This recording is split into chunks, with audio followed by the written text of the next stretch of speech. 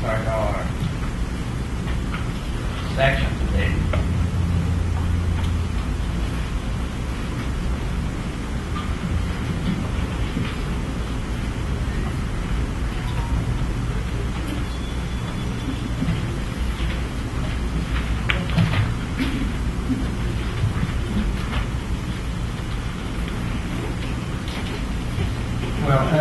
Professor Jacob Alves, the president of the Academy, is not able to be present today because he's in a mission in Europe. I believe he's in Paris this morning. And he asked me to open this section. And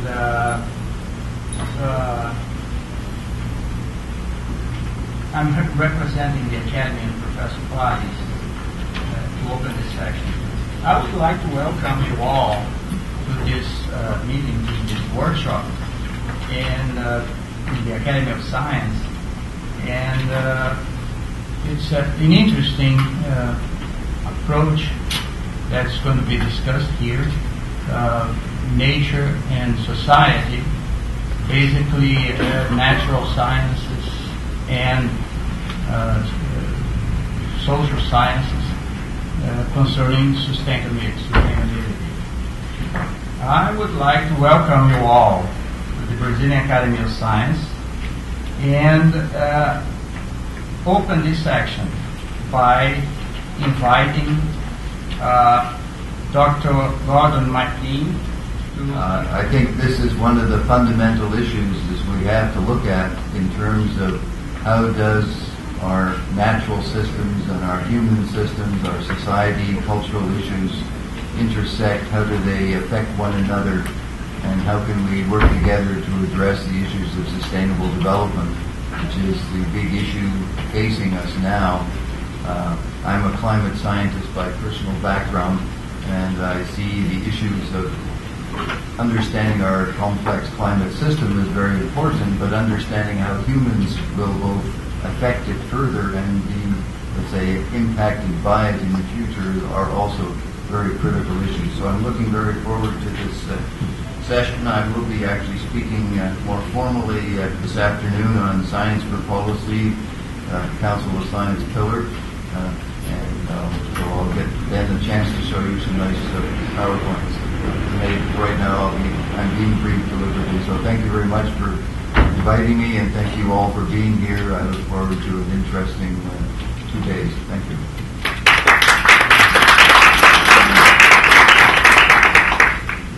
Thank you. I would like now to give the word to Dr. Hackman, Executive Director of ISSC. Thank you very much, colleagues. Hello.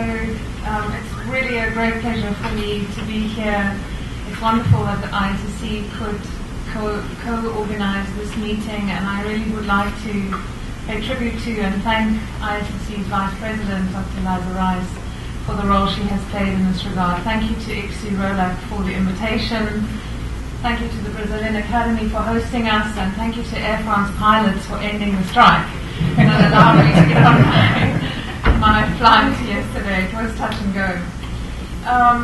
So I'm reminded, recently in my office I'm surrounded by all the books that are published via ISSC member associations and organizations, and not so long ago I was going through those books again and came across a volume published in 1974 about environmental issues, and it was a ISSC organized conference in Tokyo, and one of the main recommendations and conclusions was that the social and the natural sciences need to enter into a dialogue in order to address urgent problems of what was then called environmental degradation.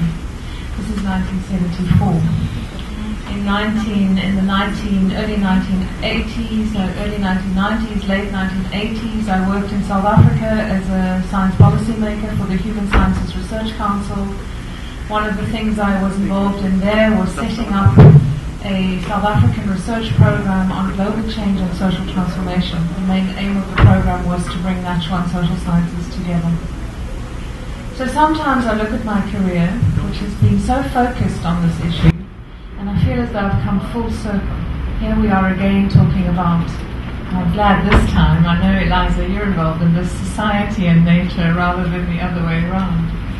But I think if we analyze those processes and the attempts that have been made by the communities globally, social and natural science communities, of bringing these two communities together into joint framing of the problems we face in the world today and joint efforts to address those problems, then it's less than of a circle but more of a spiral.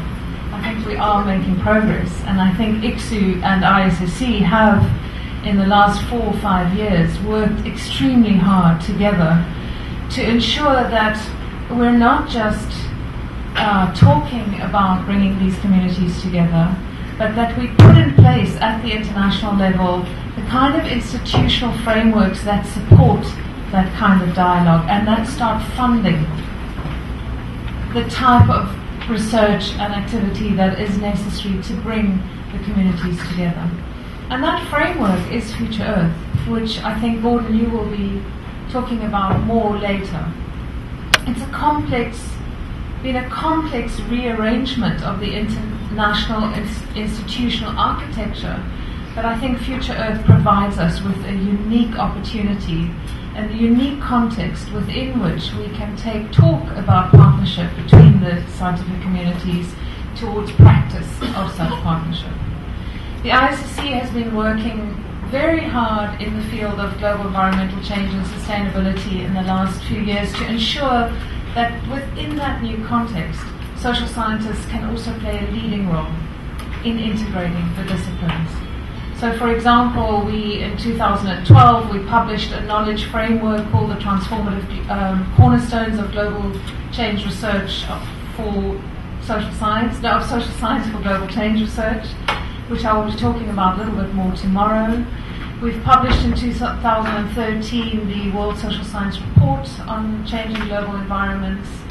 I think these kinds of issues showcasing what it is that the social sciences bring, not in parallel to the natural science community, but bring to an integrated effort, are important ways in which we start claiming a space for the social science voices to be part of framing the issues that we address.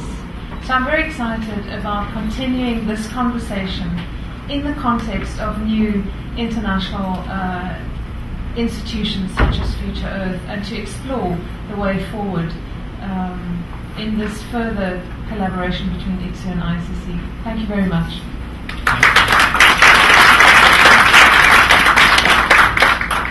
Okay, before we start the first section, I would like to invite Dr. Manuel Limonta to address a few words to us.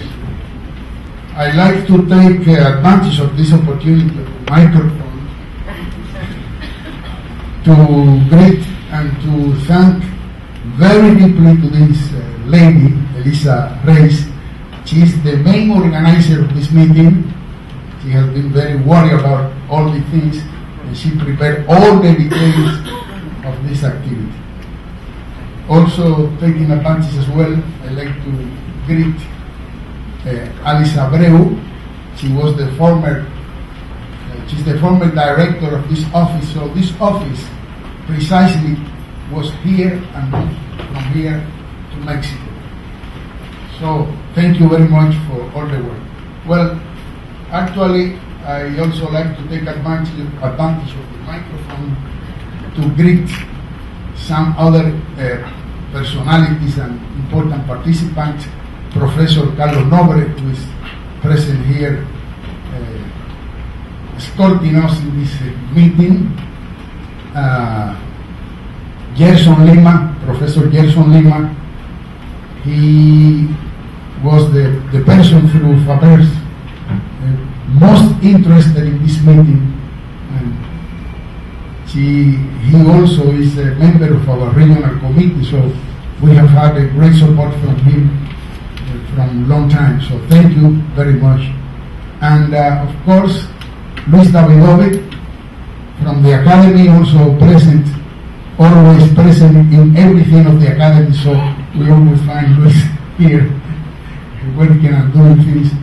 And of course, Professor Jose Franco, the former president of the Mexican Academy of Science.